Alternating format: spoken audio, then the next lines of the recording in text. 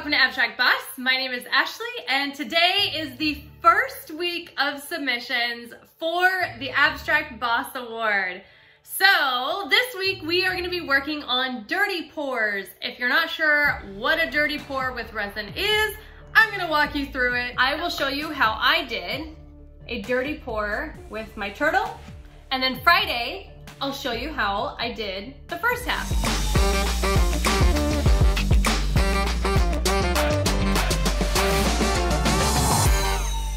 I am using the Counterculture DIY Artist Resin, and I am just going to start off by saying I do already have the first half done. I do my mosaic tiling first, and I will show that video on how I did that on Friday, so stay tuned on Friday. But today we're just going to be focusing on how I did the dirty pour. The first thing you definitely want to do though is make sure all your taping is done. I have the taping around the whole edge as well as underneath my turtle, and I also taped the middle where I don't want it to run over into, because I don't want it to actually touch the mosaic tiling side. Once you get all the taping done, then you can go ahead and start mixing up your resin. This is a equal part 1-to-1 ratio of resin, and so I'm just going to pour them in the cups, make sure they're at the same height, and mix them together. Extremely simple. All right, now that the resin's mixed, I am going to make sure that I have enough cups for each of the pigments that I'm going to use. I'm gonna use the aquamarine from Patty's Pigments. It's like a really pretty teal. I'm gonna use the antique copper from Patty's Pigments. It's a beautiful brown. And then I'm going to use the Armor Art epoxy pigment, the white from Counterculture DIY, and also the copper from Pinata Inks. Now I picked the colors because I wanted to match the tiling as best as I could. I was looking at different glitters for this. I do have the same brown glitter, but I decided to pull in some of the teal glitter on this side, just to kind of like that pretty blue glitter, just to pull in that color, because I think there's going to be plenty of brown from the resin itself. In case you don't remember, you're just doing a 1:10 ratio when it comes to mixing your pigments. So I have my powder pigments and then even the Armor Art and the alcohol ink. You just want to make sure that you don't go past the 10% of whatever you have with your resin. The powder pigments doesn't have a chemical reaction, so it's a little bit easier to do more. If you want to know more about that though, make sure you check out my video here, and that explains it in a lot more detail. All right, now that all the pigments are mixed, I'm gonna go ahead and take the popsicle sticks out, and I'm gonna begin my pouring. I do have a big cup that will be able to hold all three of these colors inside of it. You don't want to pour them into one of the other cups. It doesn't work as well that way. And so you want to start with a nice, fresh, clean cup, and you're going to pour each of these colors repetitively as much as you can. I find that the more lines you can create in the cup, then the better the pour is going to be when you try to pour it out. So if you notice, I'm just going to allow it to drip down the side because it is a really large cup. So I'm just going to allow that resin to pull down the side, and it's going to kind of create just a bunch of ovals, kind of elongated circles down the side there, and pour down in. But it does stay fairly separated. And I'm just gonna keep doing this until I've put all the pigment inside the cup.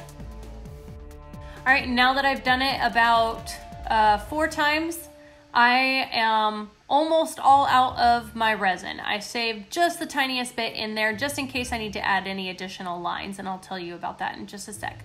Now I'm trying to figure out how I want to start my pour. Typically I like to start away from my body and pull towards my body. I find it much easier, but on this turtle it was a little difficult because I didn't want to start at the head and have most of my resin run off.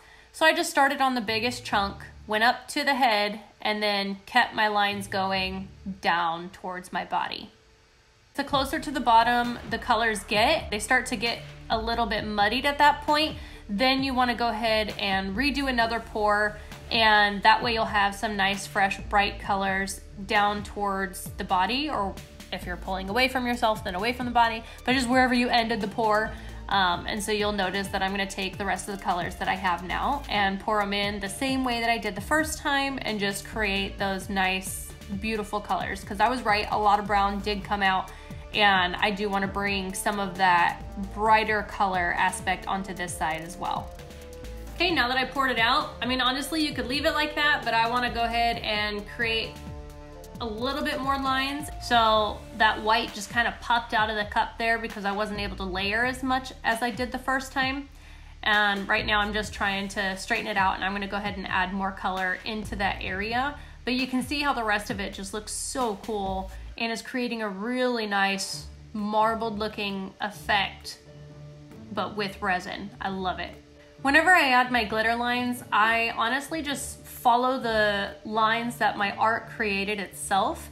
So you're not really going against the grain, you're just going wherever it had already flowed. So that way the colors look like they are meant to be there, those glitter lines, even though it is glitter. It still looks like it's meant to be there on those lines because it has the same flow as everything else. I don't want to do glitter in the cup. Now this is a huge warning. If you put the glitter in the cup that you are pouring all these colors in, you are gonna have issues with that glitter going into every single one of your colors. That is why I wait to do the glitter until after I've already poured my solid colors out. Same thing with the alcohol ink. I wanna make sure that it's nice and bright and on top. So I do that at the very end. Alcohol ink on top of resin though is extremely iffy because it does push, and you can see in the final pictures that it does push, but I am super happy with it and I'm perfectly fine with that because I barely did any. But if you are to just go ahead and drip right onto your art piece, you're gonna have issues with having too much alcohol ink.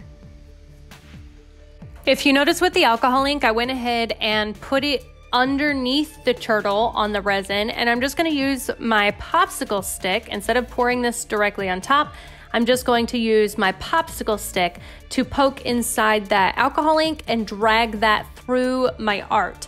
This is the best way to get the limited amount of alcohol ink on the art, but still giving it a really pretty metallic shine. You can use a toothpick, would probably be actually even better. So that would give a lot less surface touching when it comes to the alcohol ink. After it cured, I went ahead and sanded both sides, and I'm using a glitter adhesive that normally goes inside of ornaments for the outside edge here to finish up and bring some of the brown on the other side. And once I'm done with this glitter, I will do one more coat of resin and it'll be all finished. But make sure you sand before you do the glitter, so that way you don't try to sand after the glitter is on there and then you happen to ruin your nice new lining of glitter that you did.